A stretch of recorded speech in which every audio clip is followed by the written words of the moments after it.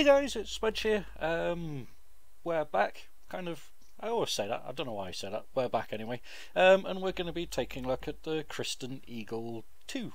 Now, the Christen Eagle II has been met with kind of mixed feelings into DCS. Now, of course, DCS stands for Digital Combat Simulator, and this is the first aircraft to come into DCS that is a pure civilian kind of aerobatic and air racing aircraft.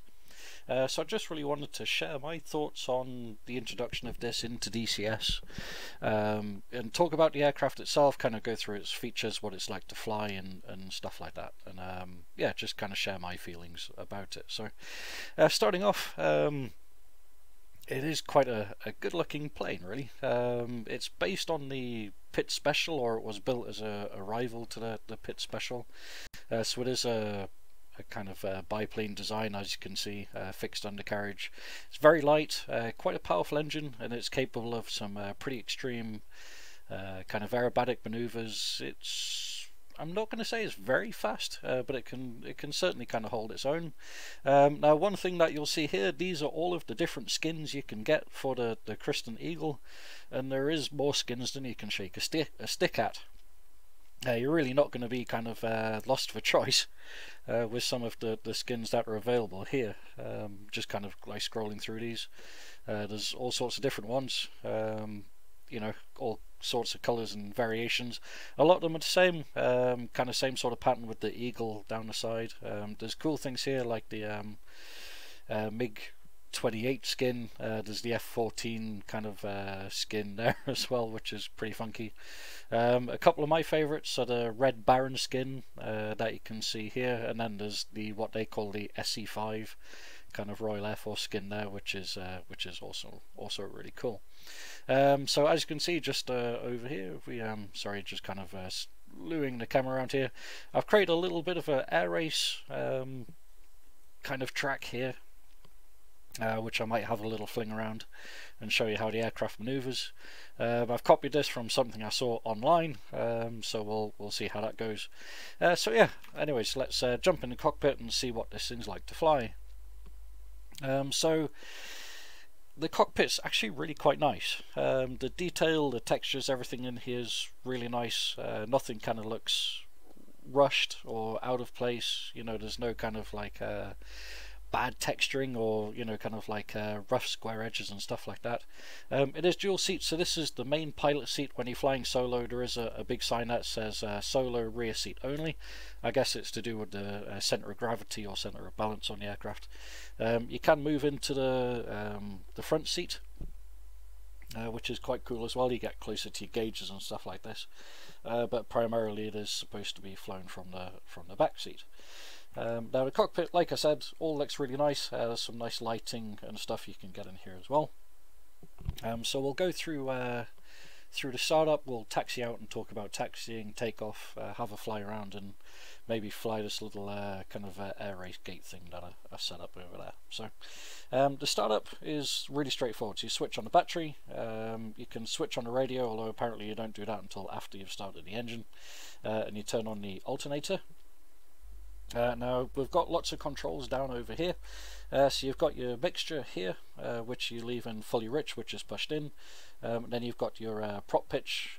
It is a constant speed propeller, much like the P-51, so it changes the kind of angle of the blades in order to change the kind of thrust and stuff like that.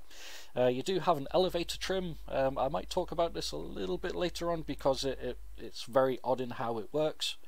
You can change it there, but one thing I found is that you can trim, but it doesn't take effect on the aircraft until you actually manually move the stick. I think that's a bug or something that they've got going on there at the moment. There are a few weird things going on with the aircraft, but it has only just been released, so I'm sure a lot of this stuff will be sorted out. And then down here towards the bottom, you've got your fuel cut-off switch and the fuel pump for starting it up as well. Now, one thing that is really cool, if you want to know how to start the aircraft and kind of take off and landing procedures, it's all on these little cards here. So if in doubt, just read these, and it tells you exactly what you need to do in order to start the aircraft. So that's absolutely brilliant. So the startup procedure, like I said there, so battery on, alternator on, mixture fully rich, prop pitch in, fuel cutoff on. We even get a little thing in the corner there saying fuel valve open, and then we'll pump this. It's about 3 times. Yep, and then fuel pressure okay. We turn the mags into both, and then we simply kind of click this key into start. The engine should fire up, and then we'll be ready to go. Okay, so as easy as that. And kind of strange starting sound, but it's not bad, you know.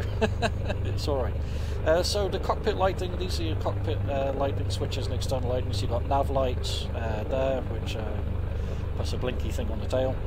And then you've got a series of red and white lights inside. This is your taxi light, which is really bright, so we might leave that one off. It's quite garish. And then there's a little rotator over here for your up front kind of cockpit illumination lights, which is quite funky as well. Right, okay, so we'll turn the radio on there. In order to actually get the radio box on, if we pull the stick out of the way, there's a little kind of thing here which you just rotate and the radio comes on. And then there's a rotator here for kind of programming frequencies and stuff like that to radio, but we're not going to mess around with that at the moment. So what we'll do is that we'll taxi out to the runway, and then we'll get taking off. So last thing we'll do is close the canopy here. It's quite simple. There's a kind of little bar here that says lift canopy. You just click that, the thing closes, and then you lock the canopy with this thing here, and you get a lovely little sign here that says locked, unlocked, locked, just so that there's no doubt that the canopy is actually locked.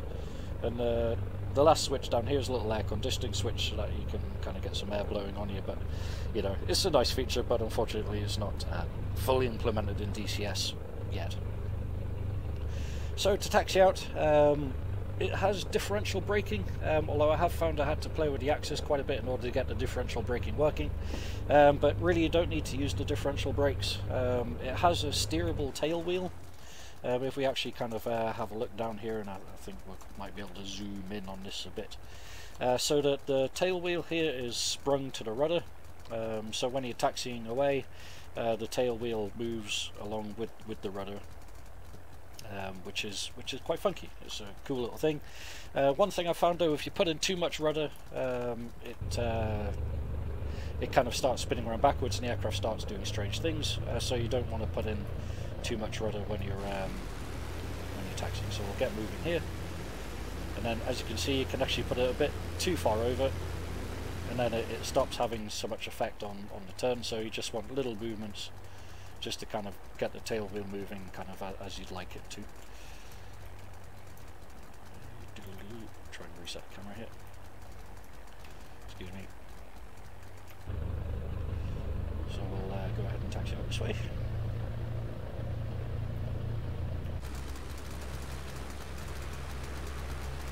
Now the sound's not bad on the aircraft. The engine sounds like a buzz saw, but I guess that's what it kind of sounds like much in real life.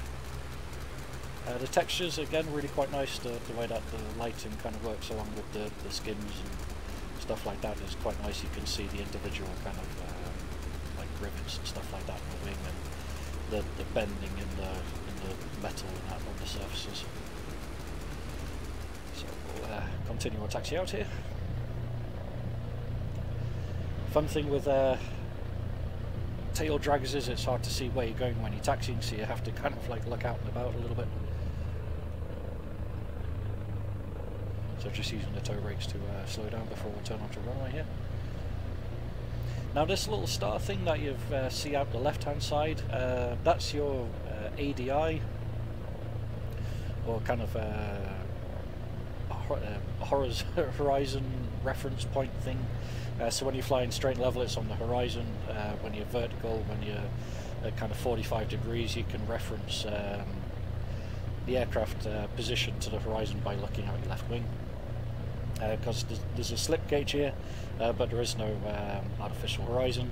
You've got your turn and bank indicator, you've got a G indicator, airspeed, altitude. These are all to do with fuel pressure, oil pressure quantities. And this is your constant speed kind of RPM gauge. So you can kind of set your propeller by using your propeller RPM. So we'll take a runway here. Now, one thing I have found with this aircraft, it is very, very twitchy. It can go from being quite a pleasant aircraft to fly to being a complete bitch to try and handle. But it's easy to recover. It's easy to get into spins. It's easy to get out of spins.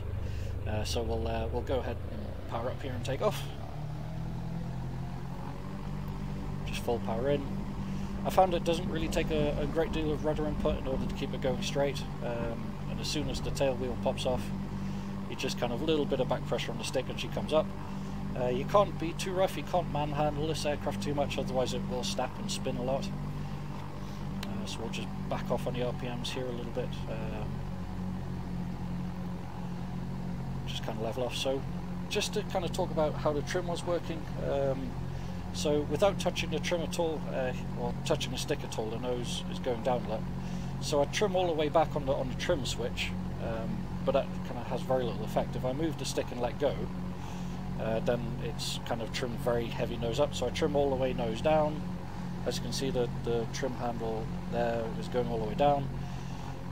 I move the stick and let go, and then it takes effect. So that is quite a little weird kind of control bug. So just be careful when trimming it that the effects that you're actually trimming in won't really take effect until you've moved the stick. Now also another kind of feature, a little bit of a bug, is with the damage model. At the moment it's very basic. You can prop strike, it won't hurt the prop. You can bang control surfaces into the ground pretty hard and nothing will break.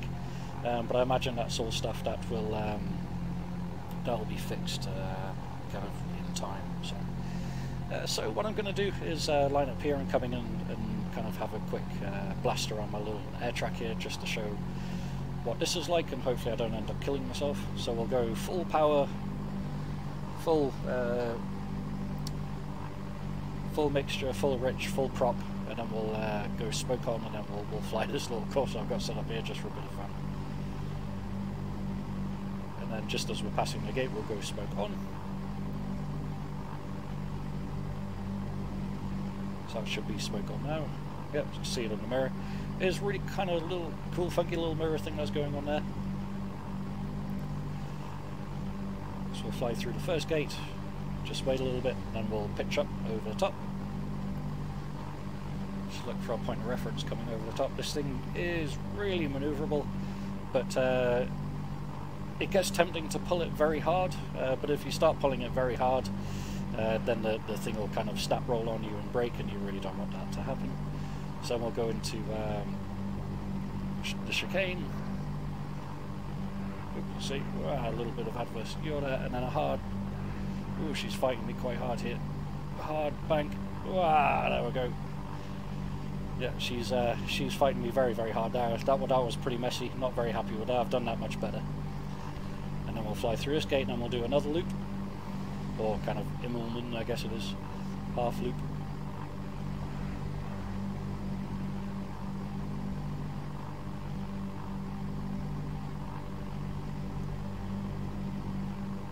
It's one thing with the smoke though, it does linger, and then it's hard to see where you're going once you've been through it. Now one thing that's quite cool as well is the reflection on the fuel filler cap on the front. It does seem to reflect everything, which is really, really awesome. I really like that. So we'll do a constant turn here, come back online, straighten up, and then we'll do one more lap, and then we'll do some aerobatic-y stuff. So just while I'm doing this, kind of share my point of view on the Christen Eagle II and its position in DCS. Now, I'm all for this. I think it's a great module. It's really fun to fly. It's a proper kind of basic stick and rudder aircraft, a lot like the Yak 52. Apart from it's a lot more maneuverable. You can do lots of silly things in this aircraft. That's a really, kind of quite a lot of fun. Now, I do kind of see where the purists are coming from, saying that this is a combat simulator and it should be focusing on combat aircraft.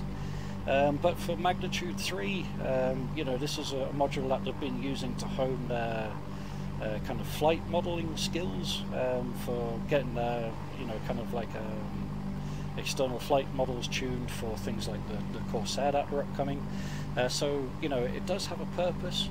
Believe it or not, VEAO, I think they actually did an extra 300, and they demonstrated that at a Duxford Air Show once to demonstrate kind of the flight modelling that they'd been doing, although they chose never to release the aircraft. I don't know if that's a good thing or a bad thing, considering, you know, kind of what happened to the Hawk. But you know, other kind of developers have created things like these aerobatics aircraft, but then chose not to release them. Now, you know, from my own personal point of view, this aircraft being in DCS, I think it is just a good thing, and I think it's also a good reference point for the flight modelling in DCS. So you've got other flight sims, you know, you've got things like X-Plane and Microsoft Flight Sim and all the other things, even though, you know, they're very kind of rare and few far between at the moment. But there's a lot more people who will fly things like the Christen Eagle and the Pit Special, which is very similar to this, and then there is that fly things like the F-18 or the A-10, and they can, you know, the people that actually fly this, and there's a lot more people that have flown this aircraft, can fly this in DCS and say that's really close to the real thing. You know, that's actually, you know, like a really, really great representation of the flight model. You can also cross-reference this to other simulators, so you can fly, you know, like the Christen Eagle in DCS, and then you can fly it in X-Plane 11 if there's a version of it in there. You know, and you can cross-reference to see how fantastic actually the flight modelling is in DCS. And I've never flown a flight sim like DCS in the past. You know, the flight modelling in this is superb, and I honestly hope that they bring in more aircraft like this in the future, simply because this is an incredibly fun flight sim to fly. You know, I really do enjoy the military aspect of it, and it's what got me into DCS. But when you think about it, one of the most popular servers in DCS at the moment is the virtual aerobatic server. There's more people flying on that than just about pretty much, you know, kind of any other server night to night. And I really enjoy just taking off an aircraft and having a fly about, just kind of, you know, flying about the scenery and, you know, kind of just practicing my stick and rudder skills. You know, it's why I have the Yak 52. It's not a combat aircraft. It's slow as hell. It doesn't really go very fast. But it's a great aircraft just for flying stick and rudder and, you know, having a bit of fun. And this is another kind of brilliant example. It's got a fantastic flight model. It flies really well. You can do really crazy, silly things in this, and get yourself in quite a lot of kind of trouble, you know, with spins and stalls and stuff like this. And it's also very, very easy to get out of it again. So, you know, it's a brilliant kind of training aircraft for, you know, kind of getting into situations and getting out of them, and getting into silly kind of stall spins and stuff like this, where you can kind of flat spin and then just kind of rudder into it nose down and then kind of get out of it. So, you know, you can do lots of silly things, and you can learn from flying these aircraft on how to actually do it properly and, you know, have a good time flying. So that's, you know, kind of basically why I think that the Christen Eagle's a good module and a welcome addition to DCS. Now, I understand that there is a lot of people in the community that will wholeheartedly disagree with me, and there's a lot of people that won't listen to reason with things like this. They'll just be, you know, complete combat purists saying no, they should just be doing military aircraft, don't want stuff like this. But, you know, I honestly can see why Eagle Dynamics have allowed this aircraft to come into DCS, and, you know, why, you know, other people do want this, and I'm one of them. You know, I welcome this aircraft. I think Magnitude 3's done a fantastic job with it. It's a lot of fun to fly, and I for one would probably spend a lot of time just kind of mucking about in this aircraft when I've, you know, kind of got like a spare 10-15 minutes just to kind of take off and have a little bit of a fly around. So yeah, that's whoa, hello, yeah, that's probably one of the worst landings I've ever done in my life. but there's also kind of big problems with the suspension on this aircraft at the moment, in that there is no suspension, so bouncing is quite a regular occurrence. Apologies about that. I can do better landings, but I'm not going to right now. So yeah, that's basically my thoughts on the Christen Eagle. I'm happy it's here. I for one am, you know, kind of happy to add it to my collection, and also it's cheap as chips. It is one of the cheapest modules in DCS at the moment, and I think that you actually do get a hell of a lot of aircraft for the price. So, you know, for those of you out there who enjoy flying and just kind of enjoy doing a bit of sticker rudder time, or enjoy just flying like the World War II stuff, just please go ahead, pick this up. You won't be sorry. You know, the aircraft does have a lot of uses: aerobatic, air racing, you know, formation flying, stick and rudder practice. It can do all sorts. So what I'm going to do is just taxi on in here as soon as I can find the taxiway. There's some big breaks in the old runway here, but yeah, in fact I might just pull over and end this here because I'm sick of waffling. So just stop this here. To kill the engine, just turn off the mags, and then the engine stops, bang, just like that. Unlock the canopy, open it up just by clicking the bar here, and then that opens up. And that's it. That's the Christen Eagle II. I hope that you've enjoyed this. You know, definitely consider this aircraft if you enjoy flying props, and if you enjoy stick and rudder flight and doing silly things and being able to get away with it. Then, you know, don't dismiss this out of hand. You know, think about it, have a look at it. There's a lot of other people that have, you know, kind of done videos featuring this. The damage model isn't there yet. I guess that's something that they'll still be working on. I've got a lot of confidence that it's something that they will sort out. But it is a lot of fun to fly. The flight model's fantastic. The aircraft looks great. It flies great. Yeah, and that's really my final thought on it. So I'll say thank you very much. I hope that you've enjoyed this, and I'll see you guys next time. Bye for now.